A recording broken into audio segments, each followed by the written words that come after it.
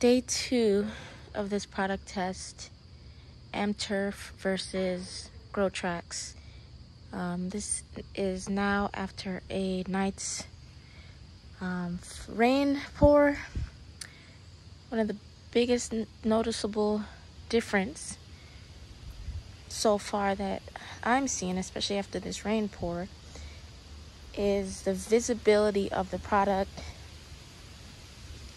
thickness of the products now that a good adequate amount of water has been on it. So with the Grotrax, as you can see, and also it seems like some animals, I don't know what, got on it and ripped up some of the Amturf and a couple parts of the Grotrax. It's not as visible as on the Grotrax though, because the difference, as I was mentioning, as you can see, the Grotrax is now a bit more embedded into the dirt, into the ground, as it's soaked, as it's wet, whereas the Amturf is still pretty on top of it, pretty much on top of it, pretty thick.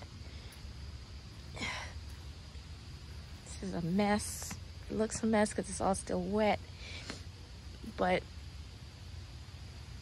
yeah, as you can see, the Grotrax is really in it now.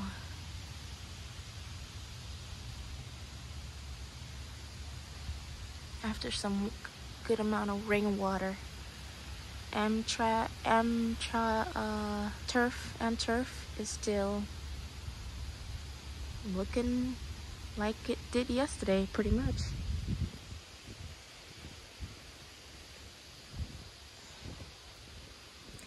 I will do another review at the end of the week. Hopefully by the end of the week we'll start seeing some sort of grass growth, if the animals don't ruin everything by then. Shoot, look at this. I wish I knew how to keep them away.